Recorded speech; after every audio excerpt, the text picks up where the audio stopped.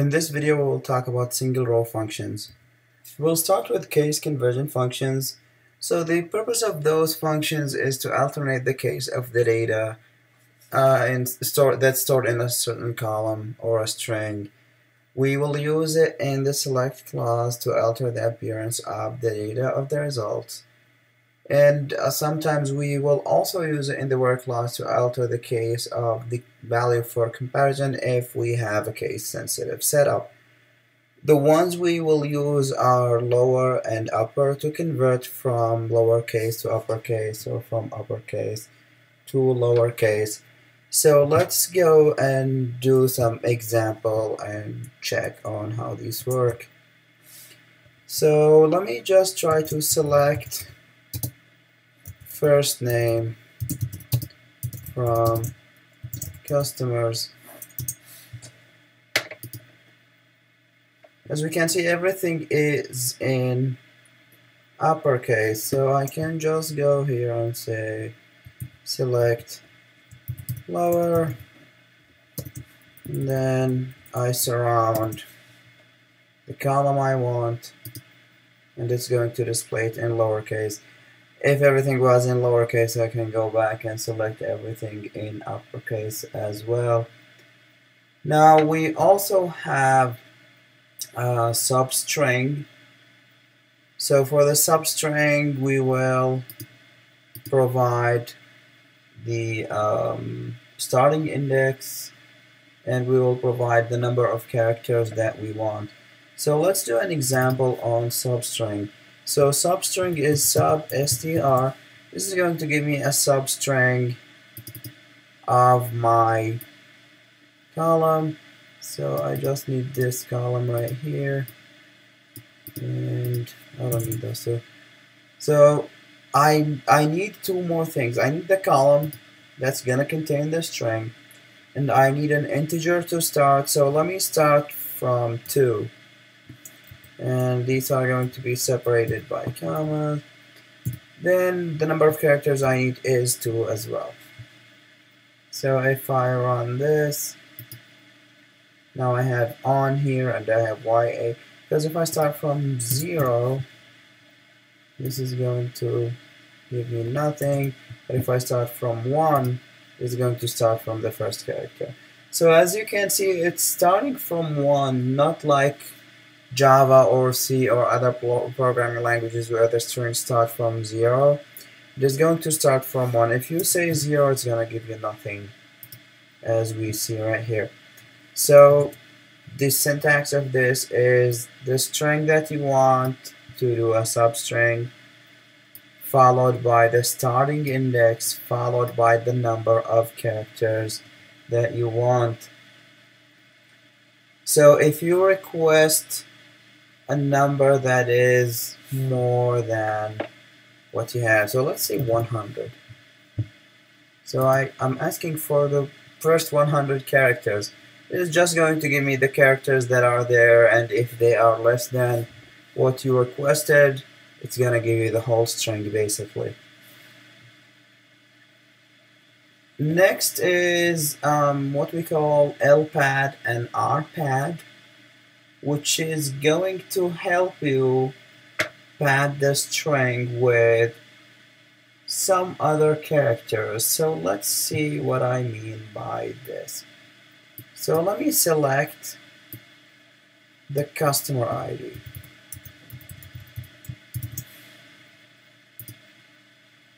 So I have those customers' IDs like this.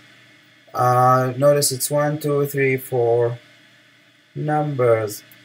So what I can do is, if I want to add more zeros to that number, so let me just do this. Select LPAD. So LPAD is padding from the left side, and I will LPAD my customer ID column with, so this is the number of characters that I want. So let me say 10, and then let me say something like I want a 0. So if we run this and we see So we have 1, 2, 3, 4, 5, 6, 7, 8, 9, 10 characters. So I just said I want to help at it with 10, and then I said 0. So how LPAD is going to work, it's going to make the whole thing span over 10 characters, and it will fill the remaining ones with 0. So if I have 4 characters, I will add 6 zeros. If I have 5 characters, I will add 5 zeros, and so on. So if I do 4, I'm not doing anything because it's already 4. What if I do 3? It's going to chop one of your characters. So you gotta be careful with whatever you help at. Now, why is that useful? So sometimes you see something that is requiring a specific number of characters, and if we look at our T numbers, for example, student numbers, we'll start with the T, for example, and then a dash. So you can concatenate it with something like concat, and then I will concat LPAD with, let's say for this example, it's a customer, so I'll say C with that number. So if I run this, now I have C000, and then so on. You can have a dash if I want to. I'm just going to say C-000. So this is very helpful in display, and sometimes it's very helpful as well in creating a table from existing data, and if you want to copy whatever you have in there. Another example of functions that will work with strings is the replace function. So the replace function is going to work like this. So I will use the replace function and then provide it with a string, and then whatever string I need to be replacing, and then whatever I need to replace that string with. So it's string, substring to be replaced, and then replacement string.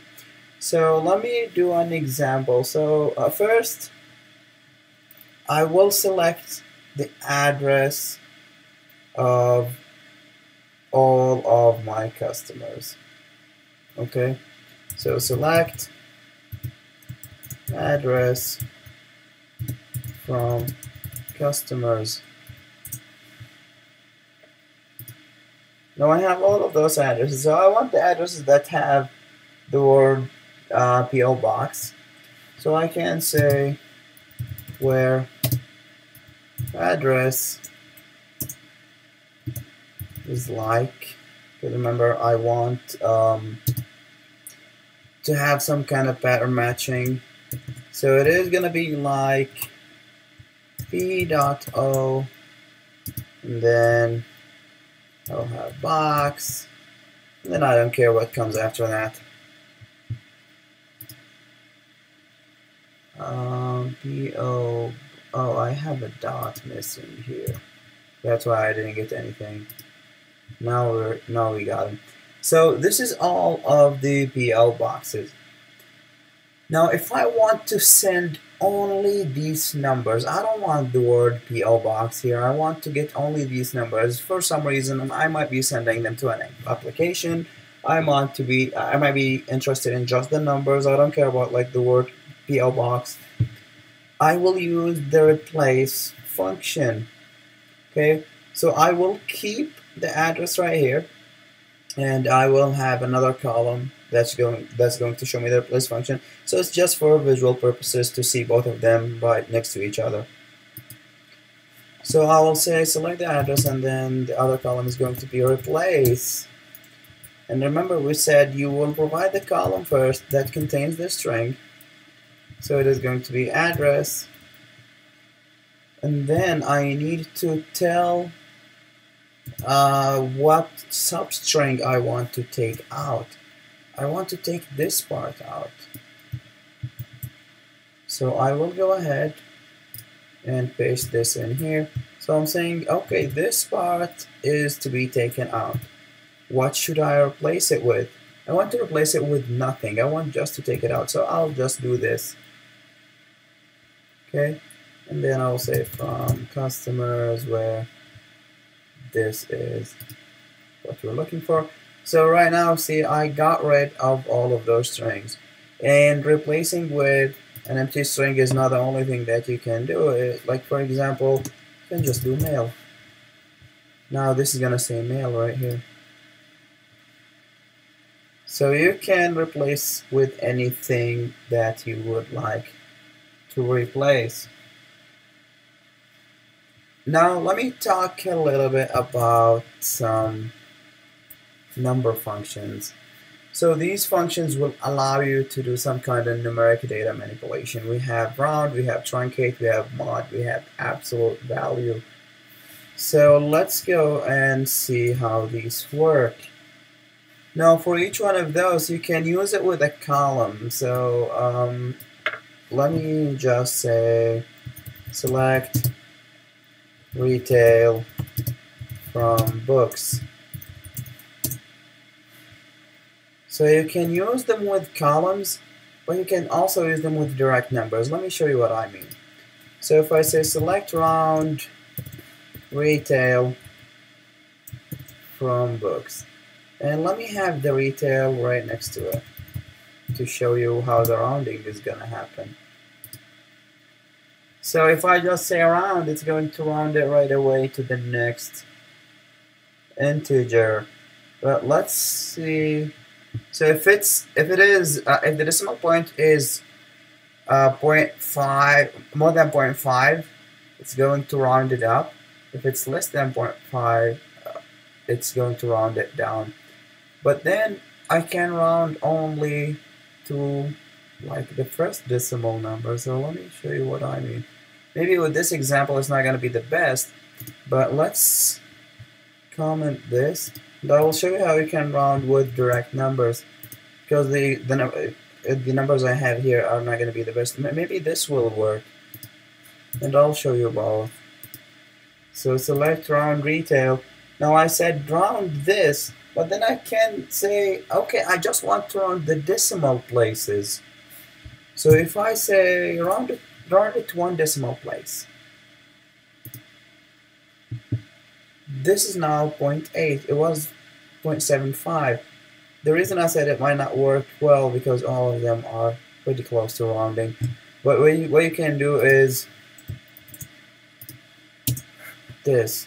So select round, and then I will say 1.55645 or any number like this, and let me round this to 4 decimal places. And this is what I get. If I say 5 decimal places, this is what I get. Now you can round direct numbers, as we said, and you can round columns. So it has to do with whatever the type of the data that's gonna be supplied right here. If it's a number and it's a number function, this is gonna work. It doesn't matter if you're supplying it from a column or directly writing the number right there. Now we have another function that is truncate. So truncate is going to take out some of those decimal places. So if I say truncate, now let me see what's going to happen. So if I say truncate 5, this is what's going to happen. So this is not going to show better than the previous example. So let's go to the previous example, and this is going to show better. Now remember, when I rounded, this went up to 30, this went up to 28.8. But if I say truncate, now see what happens. It didn't round anything, it just chopped off the rest of the decimal places. So if you say truncate 1, I just need 1 decimal place to be displayed, and then I don't care about the rest. Now another function that we want to explore is modulus, and it's going to give you the division remainder. So if I divide 7 by 2, I will get 2, and then I will get a remainder of 1. I'll get 3 and then a remainder of 1. So let me just do this. Select 7. I need to say mod first. So 7 and 2. It's going to say 1. So 1 is the remainder of that division. Now the last thing I want to cover in terms of number functions is the absolute value. So maybe s, and let me say minus 1. This is going to say 1. If I say 1, it is also going to say 1 because this is just the absolute value function.